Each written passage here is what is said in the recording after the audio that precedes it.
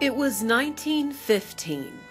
Women marched in New York City demanding the right to vote. Babe Ruth made his pitching debut. Albert Einstein published his theory on relativity, and gas was only 8 cents a gallon.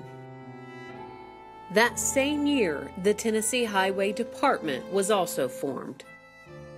The earliest roads in Tennessee were only paths cut and marked with wood in the mid-1700s and used by explorers like Daniel Boone.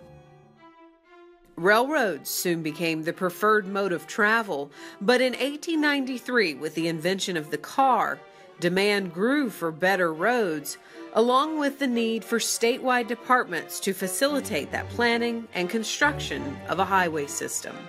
For 100 years now, the Tennessee Department of Transportation has held two key philosophies. Those who use it, pay for it, and pay for it as you go.